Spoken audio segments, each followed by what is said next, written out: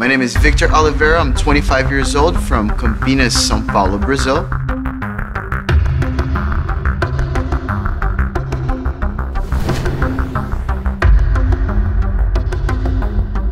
I started training Jiu Jitsu at 15 under Luis Pereira and later on under Adriano Pires.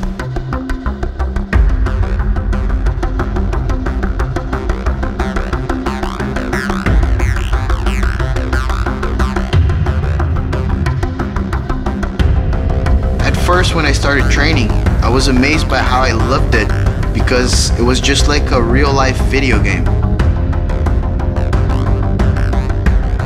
Every time I came to class, I accumulated experience points, which leveled me up, and I also unlocked new skills and moves every single class.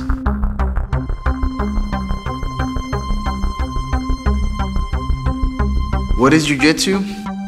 It can be defined in many different ways, like a sport, grappling, self-defense, martial art, human chess, gentle art, voluntary yoga, anything you want to add to that list.